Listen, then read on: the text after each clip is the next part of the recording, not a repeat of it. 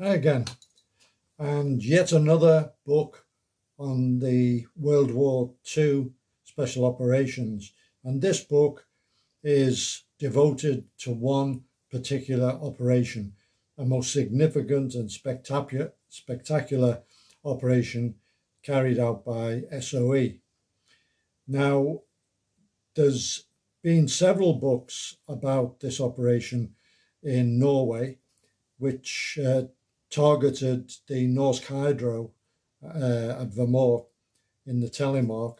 But the book that I'm reviewing is probably the most detailed of them all. Now, the history of the resistance in Norway is very, very interesting. There was a very strong, very active resistance movement. It had different branches to it, but they did carry out a lot of very, very significant operations within Norway. And there was a big presence back in the UK of Norwegians who had escaped and were training to go back. But an interesting fact was there was also a part of the Norwegian community who were sympathetic to the Nazis. And many of the occupied countries had people who joined the Nazi cause. And the Waffen-SS had divisions from many of the countries, from France, Belgium, the Netherlands, the Ukraine, Latvia, and Norway, amongst others.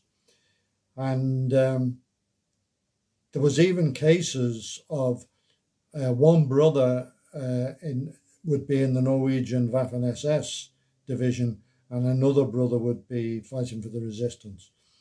So families were split. Anyway, the very strong Norwegian element in exile in the UK, which was led by the king who had come over to the UK, was basically called the Company Linge, led by Martin Linge. And they were fed into SOE, training for special ops back in Norway. And I was told that there were people who joined Company Linge and they had rowed across the North Sea in an open rowboat. And because of this, they were told, you don't have to do any other selection process. You've proved your hardiness and your commitment, your dedication, and your willingness to fight. So they had a big pool of guys. So the book details what was the background to this whole operation, which was the nuclear research that had gone on in Norway. And remember back then, all this stuff which we're very familiar with now, you know, some of our electricity comes from nuclear. Back then it was all magic. And there was a lot of research done by prominent scientists researching how nuclear energy could be used. And Norway had this big facility up in the Telemark, and it was producing deuterium oxide, or heavy water. So it was seen as an invaluable part of the Nazi attempt to build an atomic weapon. And it was. That's exactly what they were doing. So there were several operations, and the first one was Grouse, which was an advanced team of 4 Norwegians who were parachuted in to the Hardangervidda, which is a barren plateau in the middle of Norway. And they basically had to survive there. And it was very, very hardy, very austere circumstances, and they ended up eating reindeer moss and all sorts of things. But they were the guys on the ground. Then the next operation was Op Freshman, which was to send uniformed commandos who were the strike team, and they were towed by Halifax bombers in gliders. But unfortunately, a mixture of the terrible weather and the terrain, the gliders crashed and the commandos were captured. Now, just as an aside, I remember I was on a protection team at a VIP residence, and we were watching in the mess hall, we were watching The Longest Day on TV. And one of the guys from SF who was watching it, when the gliders were going in, he said, "Thank God we don't do that anymore." It's a very, very dangerous way to go to war. And the freshmen proved that. And the guys were rounded up, the ones who survived, tortured terribly and murdered. And I say murdered because they were in uniform. So then SOE sent in another 6 of the Norwegian guys from Company Linga, headed by Joachim Ronenberg. And I've got to apologise for my pronunciation of Norwegian names. I know that it's not accurate. And this was called Gunnerside. They linked up with the Grouse guys quite miraculously and made their way to the target. And there wasn't much of a viable approach, but the approach they decided was to go right down into a ravine through all this frozen terrain, up the other side of it, because the only other way was a bridge which was guarded, make their way in, do the task, and that was it.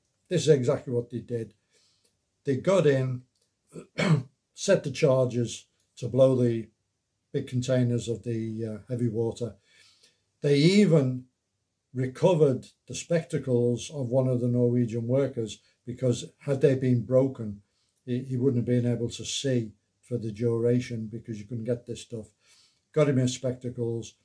They left signs that they had been inserted from the UK as a exterior raid force rather than it was locals. Withdrew, charges went off, job was a good one. They managed to extract through Lapland, and most of them went to Sweden. Some stayed to continue sabotage operations in Norway.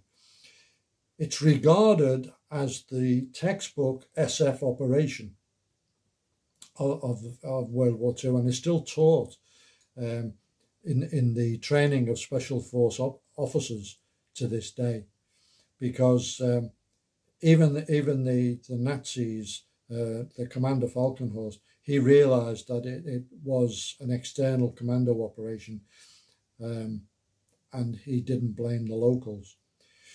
So terrific.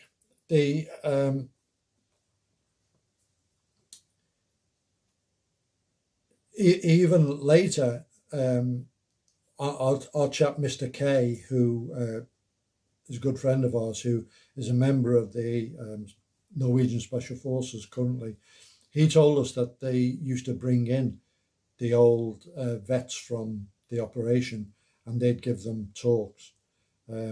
So there was that continuation to the next generation and so on. And there's a museum in Oslo. I put a couple of pictures from it. And when the first time we went to Oslo, we were taken to it. It was fantastic. It was a privilege to go there, Museum of Norwegian Resistance. But what heartened me was there was a party of school kids going around, and they were paying lots of attention. They had their notebooks out, and they were wrapped in the history of their resistance, which was great to see with the current generation. There was a movie made, Hollywood made a movie starring Kirk Douglas, which is about as accurate as a Hollywood movie starring Kirk Douglas is going to be about the war. In other words, not too. But there's been lots of documentaries, reconstructions and so on. There's a lot of it on YouTube. And it really is something that we should remember. The Norwegians can be very, very proud of. Fantastic part of their history, a fantastic part of SOE history, really did help put SOE on the map back in the British government. And the book, The Winter Fortress, is one of the better books on the subject. The operation is mentioned in many of the books on SOE, but I wanted to devote this to a particular book on it, and The Winter Fortress certainly does fit the bill.